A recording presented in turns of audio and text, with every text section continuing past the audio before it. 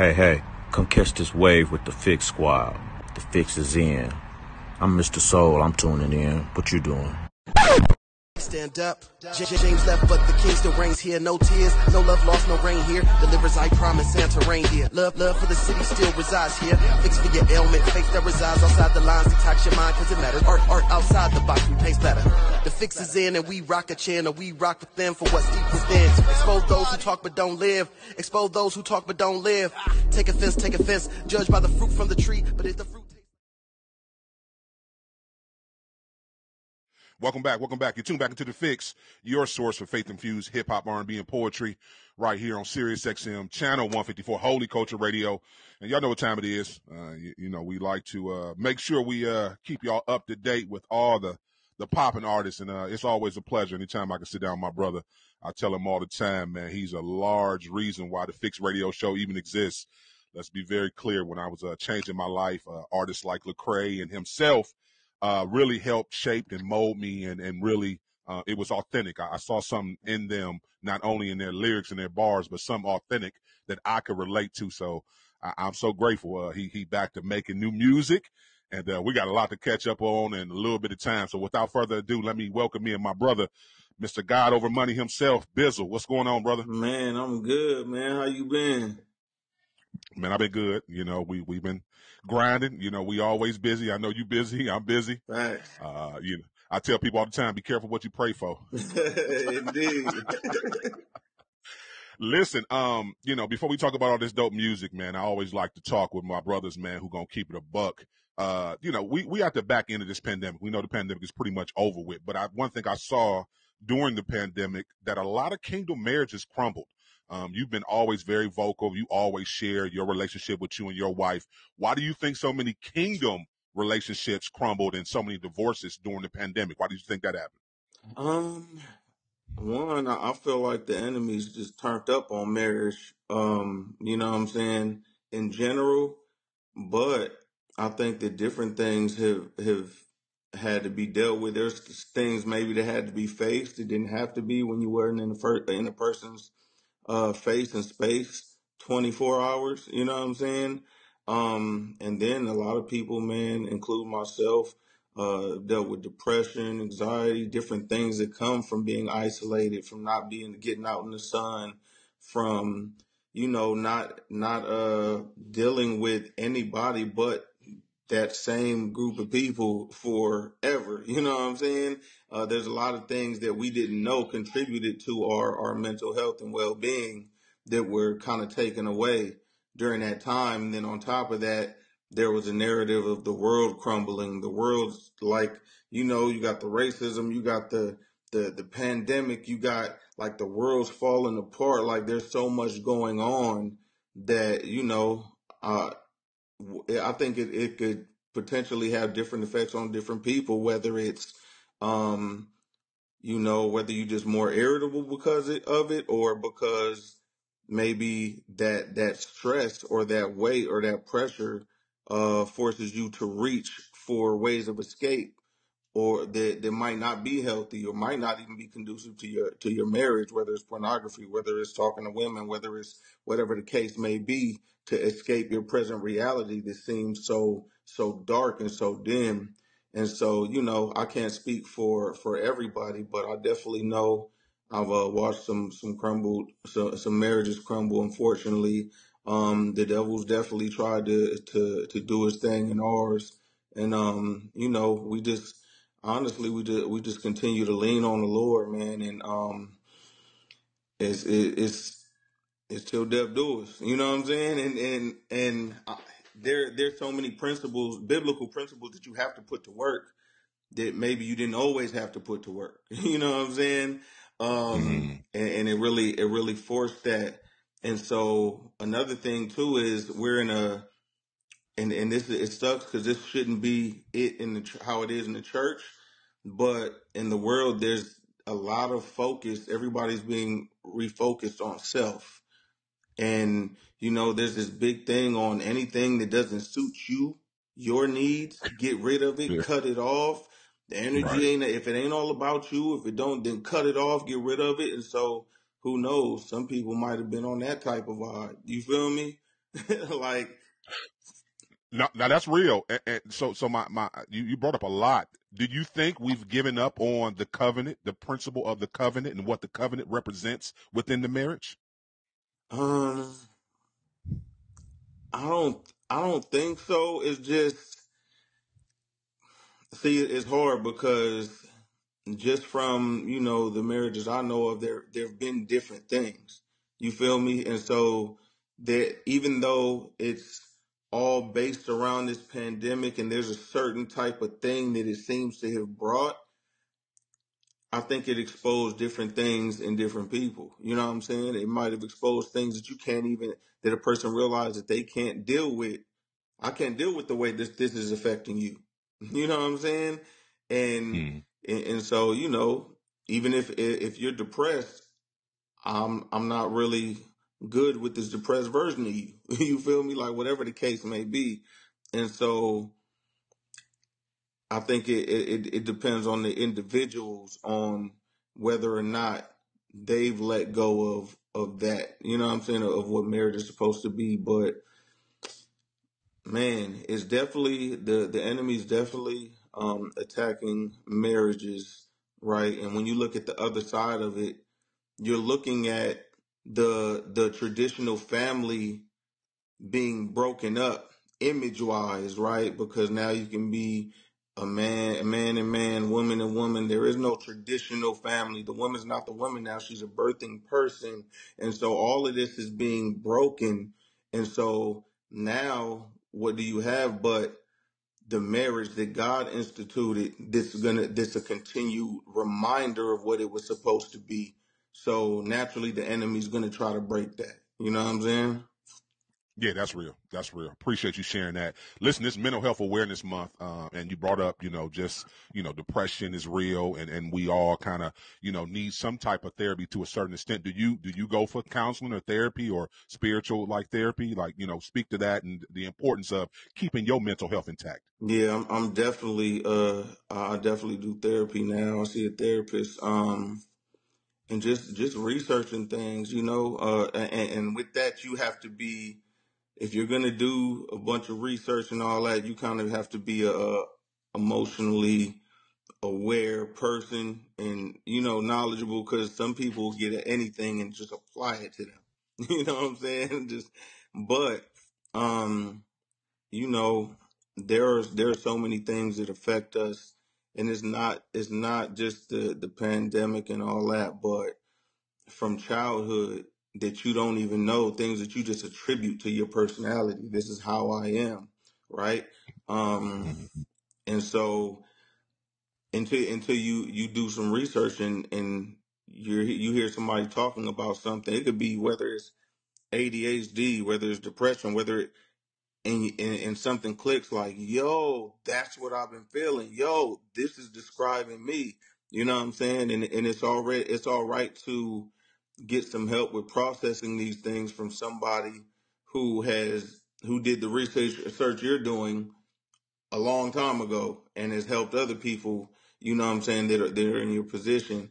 You definitely want to beware and be careful not to let the natural trump the supernatural, right? And so you want to do whatever things in the natural you can to help, but at the end of the day, things are in God's hands, and you don't want to start having a natural answer for everything that supersedes the spiritual answer for it. And so, it's something to be wise in for sure.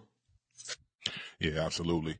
Listen, do you think, we understand that this pandemic taught us that, for a lot of the ministries, a lot of the church, we had to embrace and understand technology to a whole nother level. A lot of people were not prepared when the pandemic happened. But, coming out the back end of it, do you think that the church has become, more entertainment driven now compared to teaching the Bible? I don't think so. I feel like when you say that, you're probably talking about a Mike Todd or somebody like that, like specifically, but the church as a whole, nah, I don't think it's become any more entertainment driven at all. I believe that voices have been given, and not, not Mike Todd, but just like from an influencer level. voices have been given to people who are able to thrive in that space, who didn't really might not have had a voice prior. You know what I'm saying? And so it can seem like an entertainment value, and sometimes it can.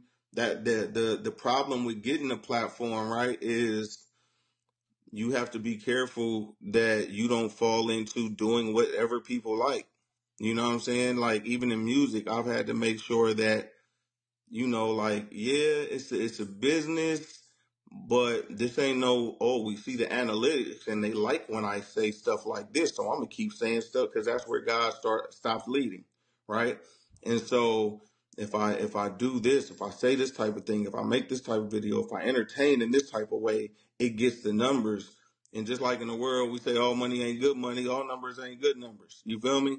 And so, I think wisdom is still having to be used in deciding who you're going to listen to. But at the same time, the Bible says that people will be drawn to those who will tickle their ears. You know what I'm saying? They got itching ears. They want to hear what they want to hear. So when we're drawn towards entertainment and where the word is lacking and entertainment is prevalent, then that says something about us as well. You know what I'm saying?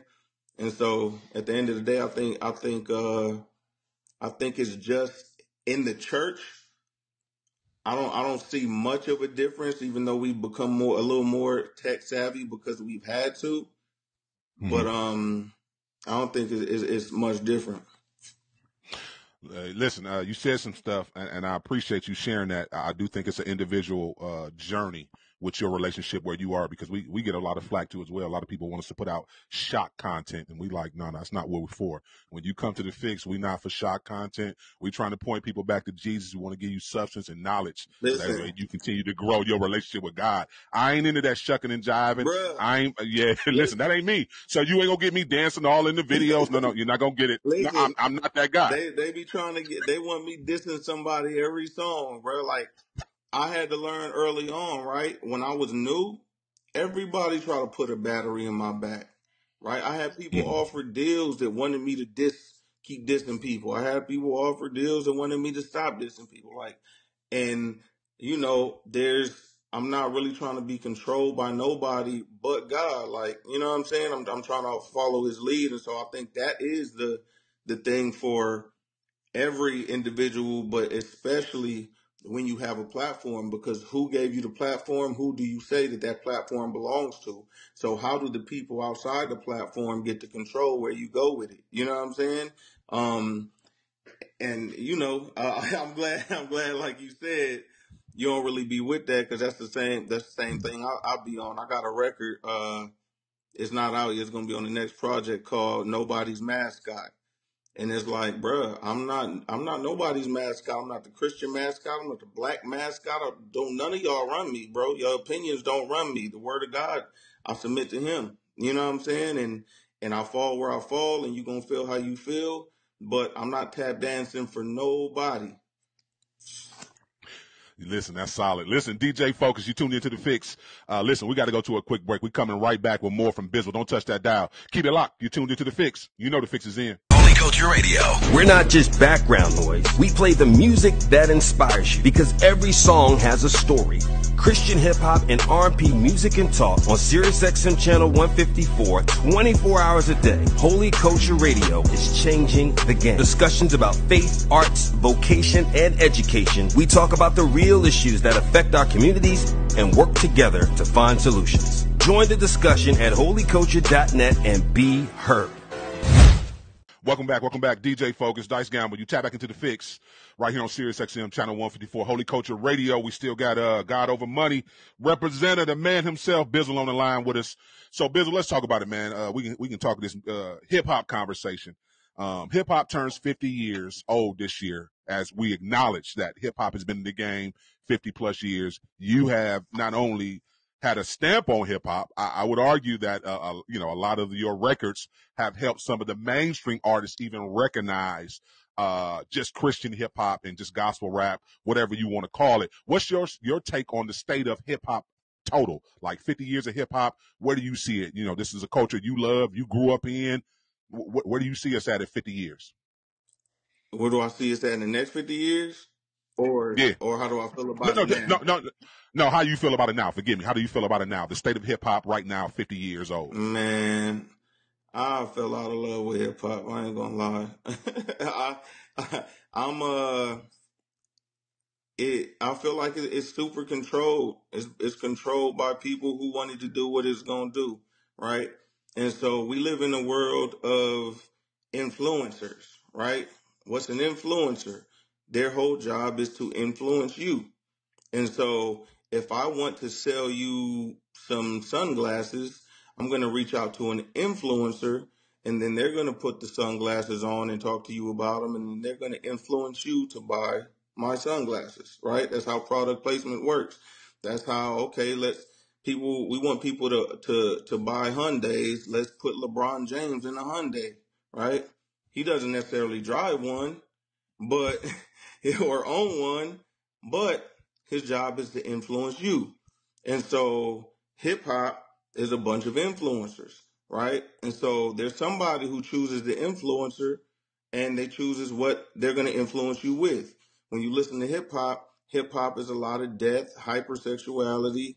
It's just, drugs, all of this stuff. It's a lifestyle being promoted that will lead you to hell. Overall, you have your individuals who are not all on that, but as a whole, it's mad reckless. You know what I'm saying? And I feel like the genre of hip hop specifically is like, and it's been a study's been done where it's number one for murder content, number one for misogyny, it's number one for drug content, it's number one on radio. You feel me? And so I believe that that's intentional. And so whether you want to blame the artist or you want to blame the people who are signing the artists, these people are being paid to influence you this way. And there's some artists who, when they decide they don't want to influence you this way, they get dropped from their label, or you stop hearing from them. Or there are people who don't get deals because they won't, you know what I'm saying, influence you Right. to kill your own and all this stuff. And so right now, I mean, it is a business. I feel like hip hop's bought and paid for, and you know, the influence is terrible. And so, me and a lot of Christian rappers and even some secular rappers are trying to do what we can to combat that. You feel me? Because it's a tool, and the tool is powerful. And so, and that's the thing. Somebody, the people at the top, they realized how powerful it was, how influential it was, and instead of trying to kill it like they was in the beginning, they decided they was going to control it. And so right now, I'd be like, yo, I love hip hop and all this, but it's not what I grew up on. Two, even what I grew up on, once I got wiser, that wasn't lit like that. You know what I'm saying? And so I think it's an amazing tool to reach people, and we fighting a good fight to make a difference in it and kind of change the trajectory, if we can. No, you are. You definitely do it. That's one thing you've always been vocal about, the manipulation of music and how it has manipulated us. So I appreciate you doing that, because there were not enough artists speaking up to the level that you speak up, and being honest about it, on how it affects our spirit, how it affects our day-to-day living. Now stop it. You putting this music in, you constantly doing these things, whether you receive it or not. So don't act dumb. Facts. Listen, have you been able to, and I know you have, but if you want to talk a little bit about just building the relationships with some of the mainstream artists. Like, I know it has to be like some mainstream artists that reach out to you like, man, your music is dope. Man, your music's got me through a trying time. Have you been able to build some relationships to where you can like minister to them, maybe disciple them to a certain extent, to where you can get them to see that their lyrics and their content that they put out is important on what they say? I wouldn't go to the length of discipling, but I've been able to have a couple, lightweight conversations or whatnot. Okay. But if I'm honest, I'm not an easy person to build with, because I'm an introvert. You feel me? Like, and so I kind of stay in my to people I can trust, especially that's what I've been taught by being on this platform. But I've had some good conversations, and I'm gonna always, stand my ground on what I believe and try to get people to see what can be seen. You know what I'm saying? Even though the Lord is responsible for, revealing things to them. And so, and some people know, they just gotta, a lot of people stuff got a hold on them, and that's it, right? And so usually the longer you are in something, the deeper you go, the harder it is to let go of it. You feel me? Like when I got saved, I had been working on a secular album, for about 3 years, shot a video, everything we was getting ready, and then I got saved. It was hard for me to let go of the dreams I had when I felt like I was that close. It was hard to scrap something that I put so much time, work, and effort into. You feel me? And so when someone and I didn't even have money like that. So when you add someone who's spent so much time building something, becoming one with the thing that they're building, their career, and then you add money on top of that, you're looking at a whole bunch of things that they kind of like the rich young ruler that they kind of got to get around. And the Bible says that's hard. And so I'm gonna always stand my ground, but I get it to a degree as well. You know what I'm saying? And that's something I don't think a lot of the people, believers, do, because most of the people who expect somebody to walk away from $1 million, they never walked away from $1 million and wouldn't. You feel me? Facts. A Facts. lot of things people expect you to do, they wouldn't do, nor have they ever done, as far as sacrifices. You know what I'm saying? And so, I in those conversations, I always let the truth be known, but it's for the Lord to complete any work He begins or decides to begin. Yeah, I agree. I used to be very critical too as well. When I first changed my life, I was like one of them fire brimstones going around giving out tracks and everything. And then God, He placed it on my heart, the grace. He said, I graced you to even get to this level to where you are. And now you condemning people without building relationships. So that's why I always ask that question. Because a lot of people, to your point, they're judgmental, but don't want to build a relationship, don't want to understand what that individual's going through, what they're trying to, like you say, the obstacles they have to overcome. So that's real, man. Appreciate you sharing that. Let's talk about it. Light Work 3, it's out now. It's crazy. Let's be very clear. I appreciate you putting out a project. I don't know why people don't want to put out projects no more. I know we live in this single-driven streaming situation, but you putting out a project, it meant a lot to me and a lot of the listeners. So let's talk about it. Talk about the inspiration behind it of even put this project together. Well, I mean, so I wanted to put a project together because, man, like you said, I know a lot of people ain't really trying to put out projects, or they putting out very small projects. But everybody, you see, it's hard because business wise, now the music is still run by an algorithm, right? When you talk about Spotify and how these things work with playlists, so the algorithm, just kind of like how Instagram might, it might help you to post more often. The algorithm over at a Spotify might help you to release more often. And so I'm doing myself a disservice by not releasing music all the time in that regard. Same thing on YouTube. You feel me? And so it's like you gotta pick your poison, because I also don't want to just oversaturate people with I don't know. It's like it's never an event when anybody drops an album anymore. And I'm like, I don't want it. Facts. Like when I drop an album, I want it to be like, yo, Bizzle's dropping an album. I don't want it to be like, yeah, I know he dropped one 2 weeks ago. He's dropping another one. Oh, that's cool. You feel me? Like, I would like what I do to be appreciated for the time and effort that I put into it, and not just give you something and then you on to the next one. And so this one, the inspiration though, was really like my last album, the Soul Therapy album, was a whole different vibe, right? It was me I wanted to write an album in the pit of my depression because like that's where I was. And so I knew a lot of other people were there as well.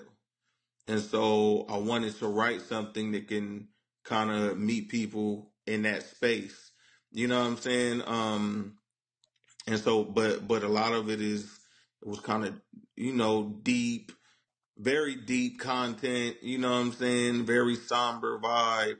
For Lightwork 3, it more so represents the coming and climbing up out of the depression. You know what I'm saying? Which is Gotcha. which is where I am now, or I was, and then my cousin passed a few weeks ago, and it was down. Then it was, you know what I'm saying? But still fighting a good fight. But yeah, that's what is. So you see, it's a lot more up tempo or upbeat, friendlier, funner vibe, you know what I'm saying?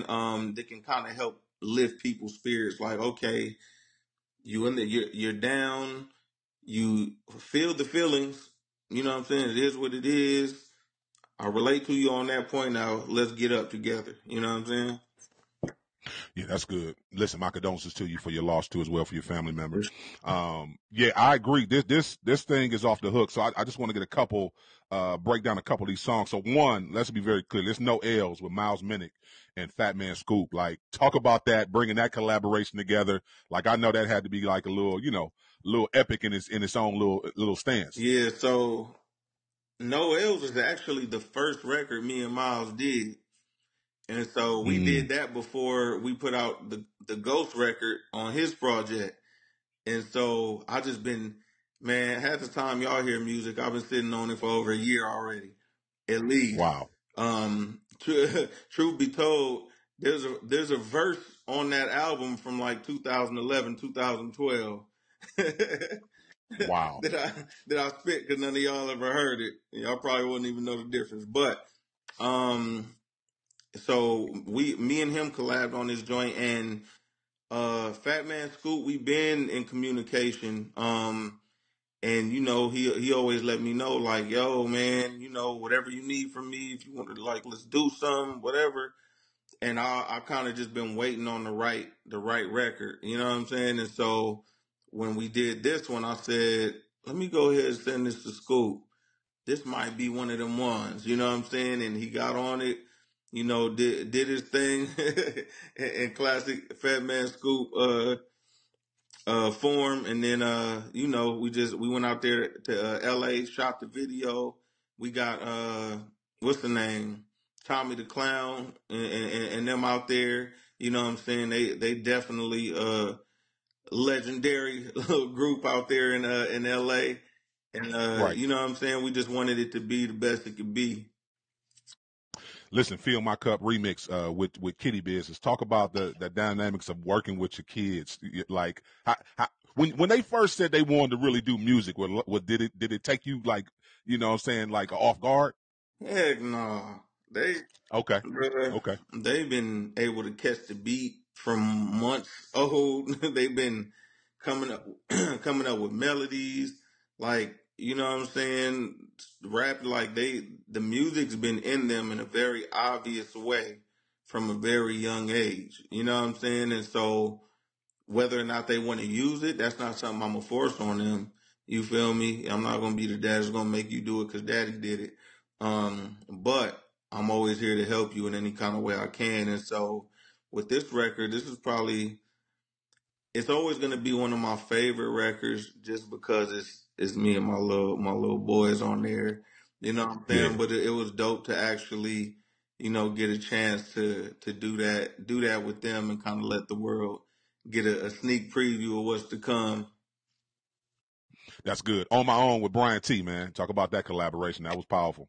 Man, so I've been, I rock with Brian T, man. He's always been solid, and so this one, when I first heard that beat and the way it was knocking, I came up with the hook.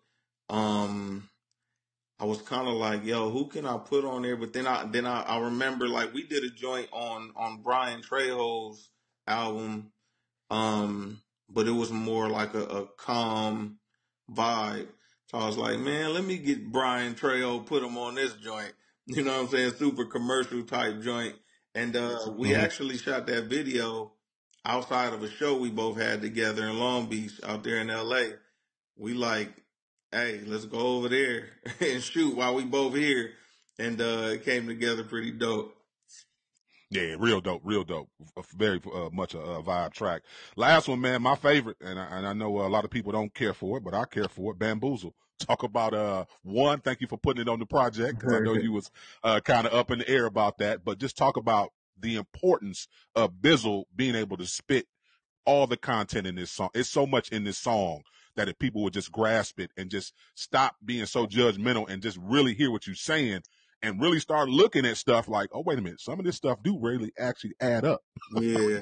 And I mean, you know, people feel how they feel for different reasons. Sometimes it's because you've been so conditioned by one side or the other to reject anything that goes against your side, right? Sometimes it's because you ain't got the heart to say it, and me having the heart to say it make you look a certain way. You feel me? And so I've I've always kind of done things and it's funny because people swear that I like to be controversial, and I don't. I hate it. Like I told you, I'm an introvert. I'm mad laid back. I just do what I gotta do. You feel me? Like, and that's from the Lord. That's that boldness from the Lord. That, you know, it's not that I love confrontation, but I'm with the smoke if it gotta be for Him. You feel me?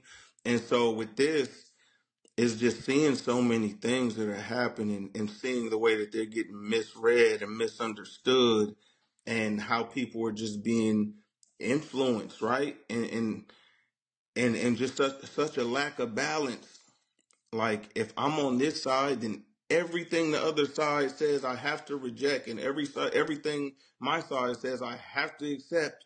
And I'm like, nah, man. Like, the way, like the lenses that we're seeing through are no longer biblical or godly, but they're political or they're biased.